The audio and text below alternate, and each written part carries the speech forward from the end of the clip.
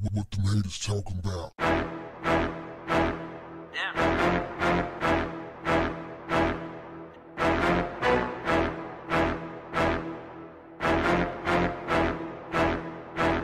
What's up, family?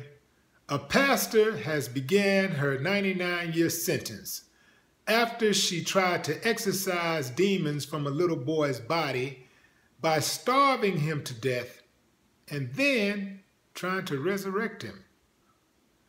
Araceli Meza held the child's limp body in her arms as worshipers looked on. She spoke loudly into a microphone, chanting words in Spanish as she stroked the child's hair and rubbed something on his forehead. The scene captured in a video was a ceremony to resurrect the lifeless 2-year-old boy. He died after more than 3 weeks without food. Meza, a Dallas area pastor and self-proclaimed prophet, had claimed that God wanted the boy starved to get rid of demons inhabiting his body. The boy's parents were afraid to report Meza to the police or seek treatment for their son because they were illegal immigrants.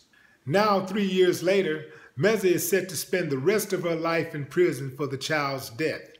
Meza and her husband Daniel ran the church out of a brick home in Balch Springs, a suburb southeast of Dallas. Police began investigating after receiving a tip that congregants at the evangelical non-denominational church had held a failed resurrection ceremony before the parents took the boy to their native Mexico. That boy went 25 days without eating. Nobody had the presence of mind to step up and say, this is wrong. Man, many of innocent souls have been lost behind these superstitious, religious convictions. It's crazy.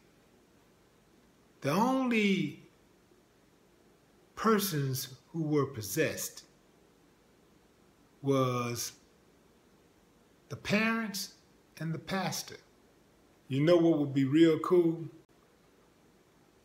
When they catch up with the parents, they put the parents and the pastor in a cell and starve them to see if demons would come out.